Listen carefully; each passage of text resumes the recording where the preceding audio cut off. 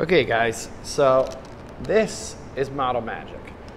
Now, Model Magic comes individually wrapped in these packages, and you do not want to open it until you're ready to use it. It is an air drying clay, so the longer it sits in the air, the harder it's going to get until it can't be used anymore. So really you want to use this in one day. Okay, now they're each in 1 ounce packages. You guys have 4 packages each.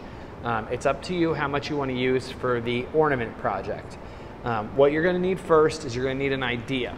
So I'm going to do a very simple golf ball ornament. Okay, and you can do something more complex, you can do something more simple. It's really up to you. What you can do, because you have 4 of these, is maybe try for something a little bit harder at first. If that doesn't work out, then pivot back into something a little bit easier. So what I'm going to do is I'm actually going to use half of this to make my project. Now with the ornaments, you're going to be making 2 identical ornaments.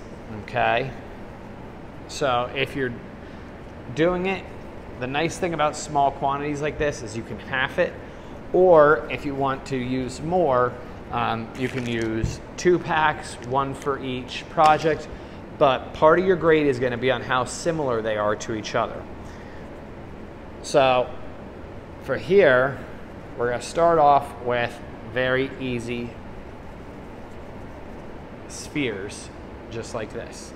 Okay, now this is a very simple one. So if you choose to do something as simple as this, I'm going to be looking at every little detail. If it's, you know, not perfectly even like this, that's going to count against it. So the more simple something is does not necessarily mean the easier it is. It's really up to you how you decide to challenge yourself. Now as far as tools, the same thing applies with anything you're using at home. You can use anything. You can use something as simple as a pencil. So I need to make all those divots in the golf ball. I can do this and slowly work my way around creating those divots. Now if you look, those look a little too small. So that might not be good for it. Nice thing is, I just roll it right back out and then I start with something else. Let's try this.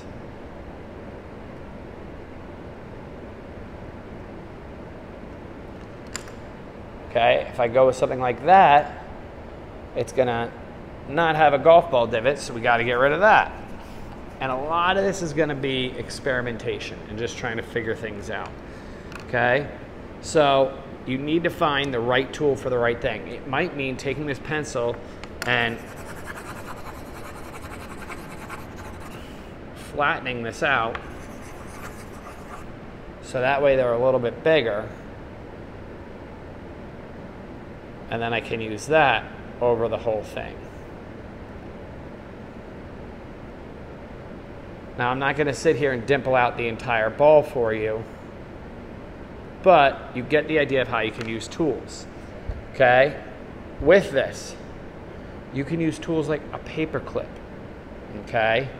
You can bend it out and shape it into different things.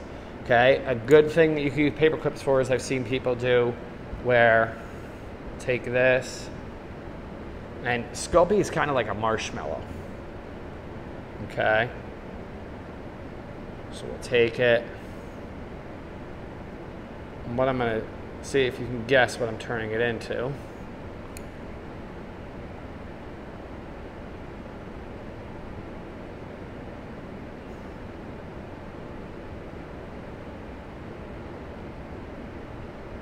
And it's kind of a weird texture at first, but you'll get more used to it as you start playing with it. Okay.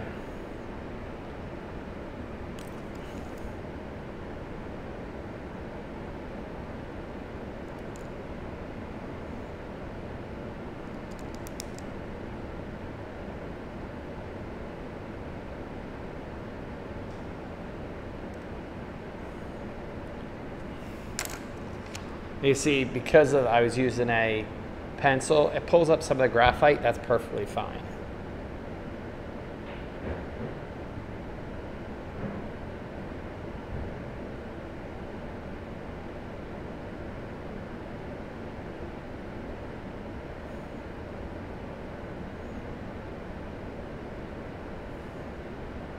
but I can use this and start to build out whatever character trait I want.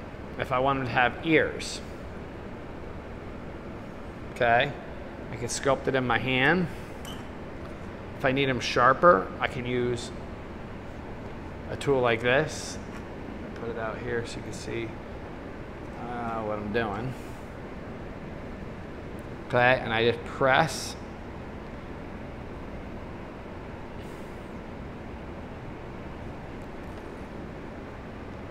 Like that, and cut that section off. And I might need to shape it down a little bit. Okay. And I put it on. And again, you use whatever tools you have around your house and get creative to put on the ear.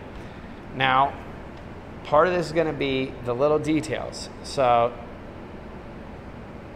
if I want to add kind of like a scale texture, what I could do is I could bend one of these in,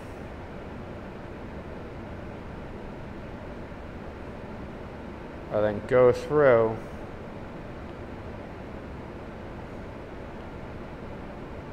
adding on this scaled texture throughout the entire thing.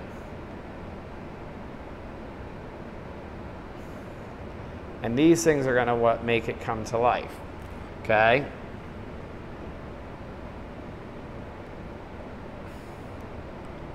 Start to add details.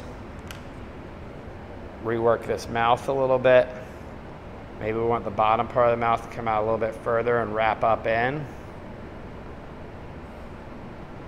Or rework that eye a little bit. Maybe make it a little bit more angled.